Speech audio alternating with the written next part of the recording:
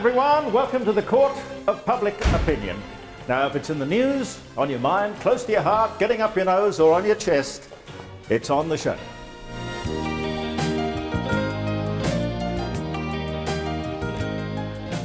Thank you so much for joining us. This is the show where we shoot the breeze, we never shoot the messenger. Now, I want to thank Sarah Ferguson for running that story on Four Corners on Monday night. I have never been so angry in my life. I've read some letters to the editor and some comments by journalists, and they're lukewarm. I'm talking about this story about 20,000 sheep that went from Western Australia to Bahrain, and then they were somehow not allowed into Bahrain, and then we sent them to Karachi in Pakistan, where they were horribly slaughtered. You see, slaughter is not even a word that is strong enough to describe what happened. What is bleeding obvious? And I do mean bleeding obvious, because there was enough blood on that show on Monday night to convince every sensible, fair-minded, reasonably thinking Australian that we cannot have this insane trade of animals for which we are responsible under God and under law. We cannot be responsible for sending them into countries that behave like this. Now, these are Middle Eastern countries, and we know from previous experience, I think 60 Minutes and I think Four Corners, obviously before, did programs on the way in which cattle were treated in Indonesia, and I've seen how sheep are treated in Egypt. Now, we can't allow this. I've heard every argument. It's a billion-dollar trade. Well, look, I'm sure the heroin trade is a billion-dollar trade, but we don't condone that. What is immoral is immoral. And I see in the Australian that we are contemplating, and this is where the Court of Public Opinion is so important, because we can change this. I see from the Australian story that we are contemplating sending a shipment of cattle to Egypt, where they openly say, so desensitized are they, it would appear, to cruelty, they are going to cut the ears off the cattle because they're worried that there may be some sort of hormone implant in the ear. So they would allow these cattle with their ears cut off in that searing heat to wander around food lots, be attacked by flies in most incredible agony, and we call it trade. No, it's not trade. And later, when the jury joins us, we'll all hear what the people of Adelaide happen to think about it, because that is one of the stories, or one of the questions we took out onto the streets, and we got some very interesting answers. Welcome to the show. Stay with us, but most importantly, care about that particular subject. I make no apology for ranting as I did a moment ago, because I think it is our moral and arguably our legal responsibility to see to it that we just have no truck with that trade. I remember Amanda Blair gave me a spot on her afternoon show, and she called it "Enough is Enough." I think I'm going to borrow that, and we'll have that sort of argument, that sort of subject as enough is enough. I think there are some things that kind of qualify in that area.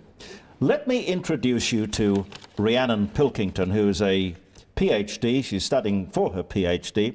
She's done some work on probably, arguably, the major driver of ill health in our community.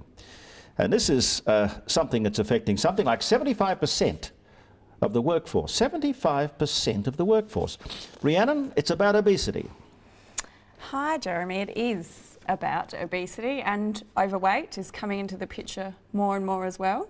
And this is a combination, or a comparison between Generation X and the baby boomers. I know what a baby boomer is. I'm a baby boomer. But who is Generation X? So Generation X are the following generation. So baby boomers get a lot of press and a lot of attention because they are our biggest generation. And Generation X is coming up next. So they were actually born from 1966 to 1980. Right, like a lot of those cars out there. But, okay, well, information was a lot more readily available for that generation than for my generation. Yeah, that's right. Unfortunately, what we're seeing is it's not individual factors or behaviours or education and things like that that are coming into play. In terms of obesity and overweight, if we think about it, our environment's changed a lot from when you were younger or my grandparents were younger. We used to have a life where physical activity was a part of what you would do every day. Yes. And the food was a lot different. It wasn't as processed, it wasn't as high sugar, and it wasn't as readily available. Things have definitely changed from that now. Yeah, I remember my grandmother used to make us, Christopher, my brother and I, we used to have bread and dripping. Now, you can't tell me that we shouldn't, you know, we shouldn't have survived. I mean, bread and dripping. And we had, for breakfast, we had bread and, do you know what bread and milk is?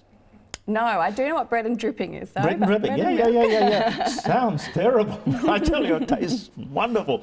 No, bread and milk is you cut up squares of stale bread, because we never would waste anything. You know, we came out of a fairly deprived time. Absolutely. So you'd cut up the stale bread and you'd soak it in warm milk.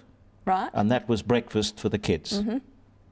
Now, that can't be good for you. No. Breakfast for the kids these days is a little bit different, though. Right. So bread and milk, when you think about it, aren't actually that bad for you. And the incidental effects on your weight over time, probably not very much. Whereas these days, most of the cereals we see kids having are terribly high in sugar and not containing much else. I hear that it would be more nutritious to eat the packet that the cereal came in than the cereal. Is that right? Oh, well, I hope I don't see that either. Well, how big a problem is it when you compare this generation, the baby boomers, and the following generation? That's a huge slice of the population. What is the bill? And who's going to pay for all of this? Billions and billions of dollars if we talk about money. And we're not doing a thing about it. We're starting to. So the government has cottoned onto this somewhat, and it's starting to invest in preventative health. So this is a really good first move. We're also looking at something in terms of the workplace and going into workplaces and using that as an environment to encourage better health and create more supportive environments for better health. Why do we have to be told all this? I mean, it's kind of nanny state stuff, isn't it? Why don't we just have some common sense and, you know, do a lot more exercise and I suppose we all want it in a pill, don't we? We want the magic pill. The magic pill that'll we can indulge ourselves, and then we take the pill afterwards, and then we're purged and forgiven, and away we go again. Yeah, I think it's important to remember though that everyone's behaviours are really affected by their environment. So if you lived in a different environment and you worked in a different environment, your behaviours in relation to your weight are going to be different in most cases, and that's why we've seen this really large population increase in overweight and obesity. Okay, now in the court of public opinion, what do you want us to do? I mean, you've rang the alarm bell. It's a huge and very loud bell. Absolutely. Well, I want everyone to start thinking about it from a cultural perspective. What we see as acceptable and what we see as healthy really needs to shift. The health bill alone cannot be accommodated. 75% of the workforce you're talking about.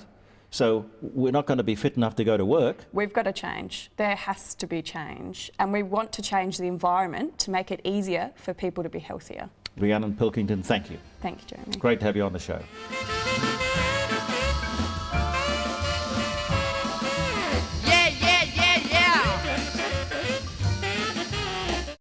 Is trust important to you when building life's biggest investment? Well, look no further than Rossdale Homes, a South Australian family-owned company whose mantra is "because trust is a must," has been building quality homes for people like you and me for over 30 years. Rossdale Homes guarantees an absolute fixed price. No hidden extra charges. Choose off the plan or work with their building consultants to design your own. Or visit their website, Rossdale Homes. Because trust is a must. Scammels, South Australia's specialist estate auctioneers. Visit us at 7 Chapel Street, Norwood, or at www.scammelauctions.com.au. I hope you're enjoying the show. Next week, Alexander Downer will be a very special guest, and the Jersey Boys. Do join us for that. Can I introduce you to the jury? Julia O'Neill, welcome. Hi, thank you. Caroline Peacock. Hello. Coralie Cheney. Hi, Jeremy. Now, we went out on the streets. Shannon actually went out, braved Rundle Mall, which is a great spot for getting public opinion. And we asked about 3 topics. The first one was this awful business of animal exports, live animal exports. Now, if you joined us at the beginning of the program, you'll know exactly what I think about that. This is what the people think. It's a tough one to say yes or no, but it certainly has to be looked at more carefully. Once you've sold cattle overseas and they go on the ships, right? When they arrive at the other end of the country, in the other countries, what they do is their own business, right? Yes, we can have our own slaughterhouses here that do the halal or the other forms, I guess, if there are other forms that will satisfy their cultural needs. Probably would be better to be done at abattoirs here and then exported rather than the live trade itself. I think that it should be controlled and in a better system. Have to put some procedure in place to get them so that animals don't suffer. It's just really, really cruel, and if we can't guarantee the conditions of the animals, I think it should be banned. Julian says ban live exports. It's cruel, inhumane, and welfare is always put second to profit.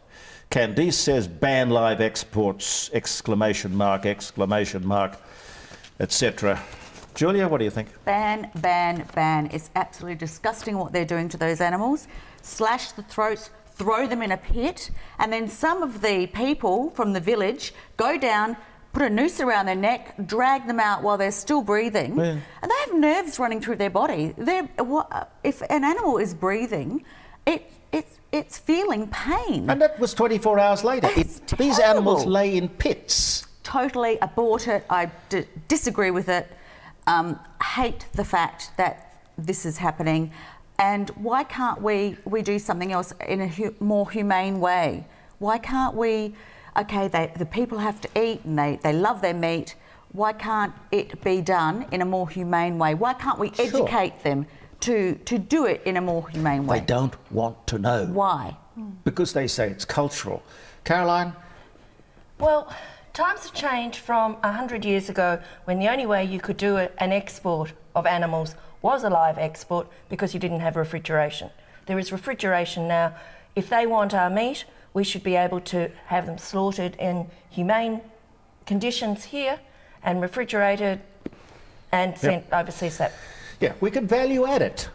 We can create jobs in our country. But they can be killed in the religious ways or the cultural ways that are deemed necessary, but in a humane fashion. Yes. Coralie? I think it's absolutely deplorable as well. But the problem is, whilst we could kill them in a halal way or according to their religious requirements, I don't know whether the refrigeration on arrival is there for the people, and they do like to kill them fresh, so to speak. And we can't police it either, so we can't say to them, we'll send them over live, but you must kill them in this certain way, because they're not going to take any, So it boils down to the fact we can't do it. So either we ban it completely or we export them already slaughtered humanely. I think public opinion will drive this government and the minister into that conclusion. I hope so. I read the story this morning where they were seriously saying, well, if we don't do it, somebody else will export the animals over there.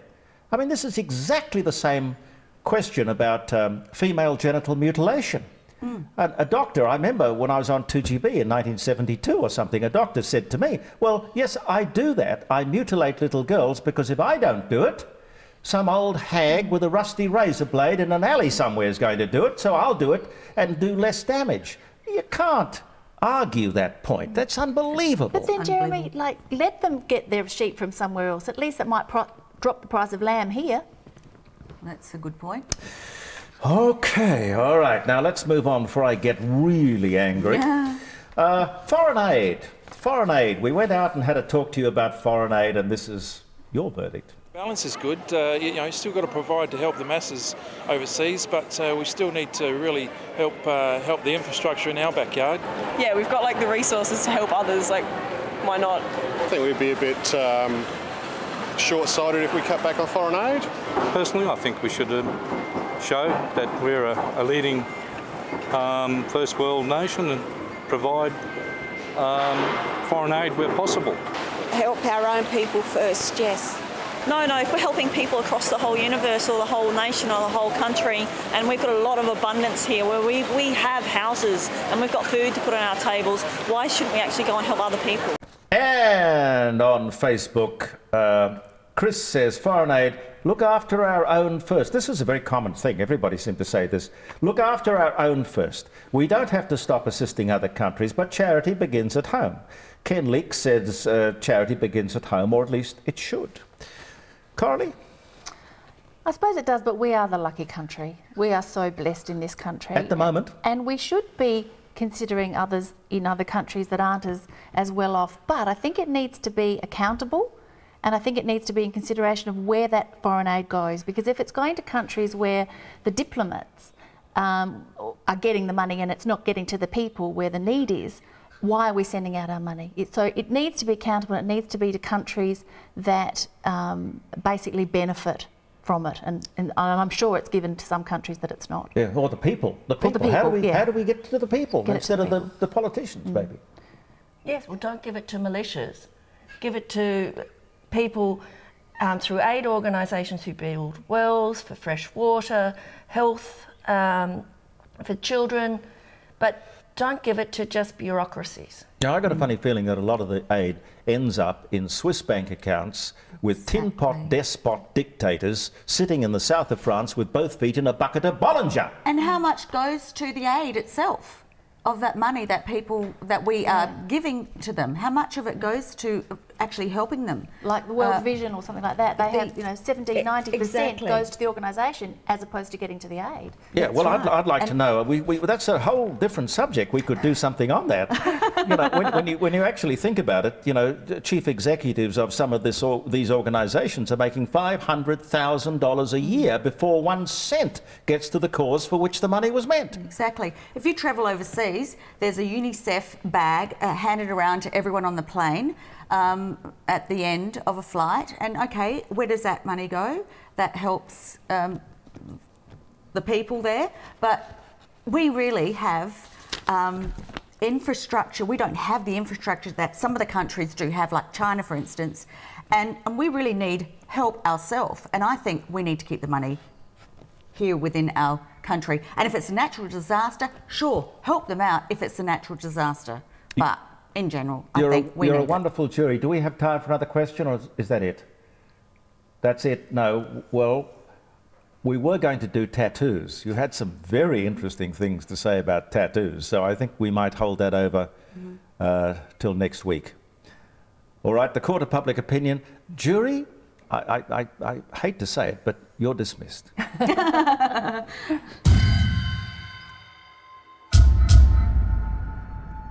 It's a home theatre. It's an office. It's a salon. It's a bar. It's a garage. Garage Mahal can transform your shed, carport, garage or undercroft into your favourite room in the house. You'll be surprised with what we can do with that disorganised, messy space. Regardless of your reasons, your lifestyle or hobby, we can create whatever you can imagine.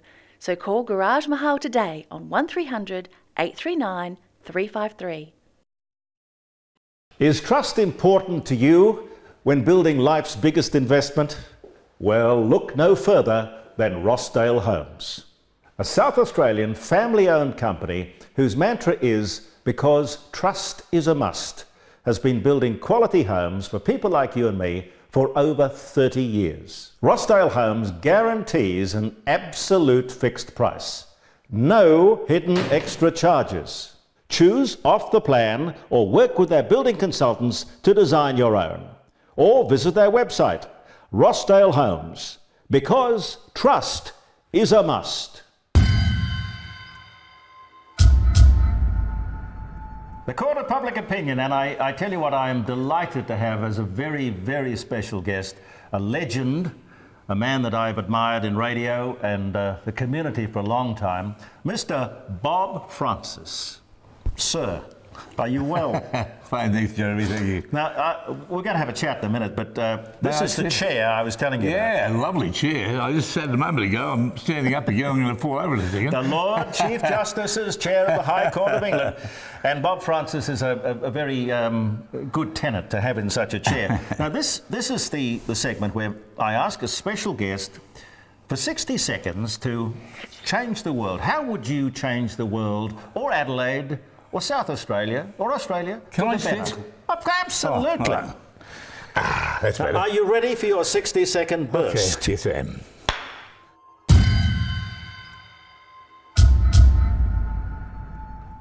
You know, there's a man I've admired very much in this world, and that's a guy called Lee Kuan Yew, who ran Singapore for many years. I think his son runs the country now. If anybody has had discipline in the world with his people, it's that man. And I wish I could have that control right here in Australia, to be the Lee Kuan Yew of Australia, to bring back discipline, to bring back capital punishment, to bring back corporal punishment, to make teachers have control of the classrooms, parents to be in charge, kids. We are growing a children's society today of a lot of them not caring about other people's properties, not people caring about their own person. And the fact is, it's getting worse and worse, not getting better and better. So in that just a minute to tell you that give me the chance to change the world, and I'll change the world by bringing in more discipline in this bloody country. I couldn't agree with you more. I'm glad. You know, I was worried about it when I was talking about it, thinking about it. But I think a lot of people, I really do believe the majority of people agree with me. Yeah, but Lee Kuan Yew was a benevolent dictator. Oh, absolutely. You see, I could never do the radio program in Singapore that I do, because I wouldn't be able to can his government. But the fact is, I'm quite happy. I'd be quite happy to go and live there and do what he says. Yeah. Because I like discipline.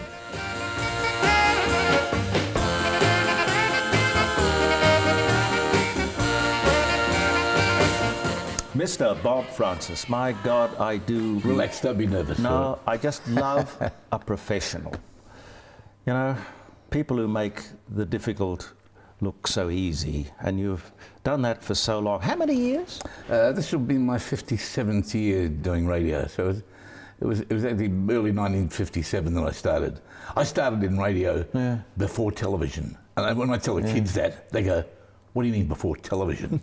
I started when the lights used to go out in the streets at midnight. Radio finished at 11:15 at night and started at 5:30 the following morning, when the engineer came in to dial off a the telephone the transmitter, and he'd start the transmitter going. It was unbelievable. Yeah, and you had to sort of play God Save the Queen, or there was a closing ceremony. Well, that night there was a prayer. Yes. Reverend Lan Chilton would come in from a church in town, and we'd have a tonight's prayer and a little religious piece of music. Yes. And amen.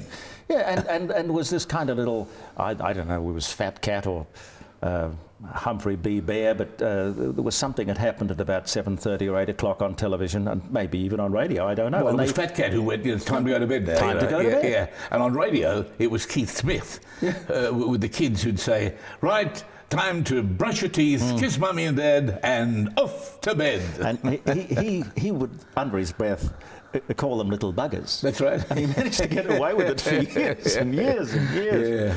Yeah. What you were saying about Lee Kuan Yew, it's fascinating, because he was a society that came out of nothing. I mean, they had no water, they had to reclaim all the land. Nothing. He went the full gamut from being a communist to a socialist, to finally a nationalist. Yeah, and to call him a benevolent dictator is exactly right. But what happens after he dies? You know, you've got to hope that the kid or the son... Well, his son is doing a fantastic job, you know, and what they're doing to Singapore at the moment is just absolutely brilliant. It's a beautiful country. It's so small, yet financially it's doing so damn well. And it's safe. Absolutely. You could walk through Singapore any time, day or night. There's no graffiti, there's nothing. And I wish we could change that world to be like it was back in the 50s here in Adelaide.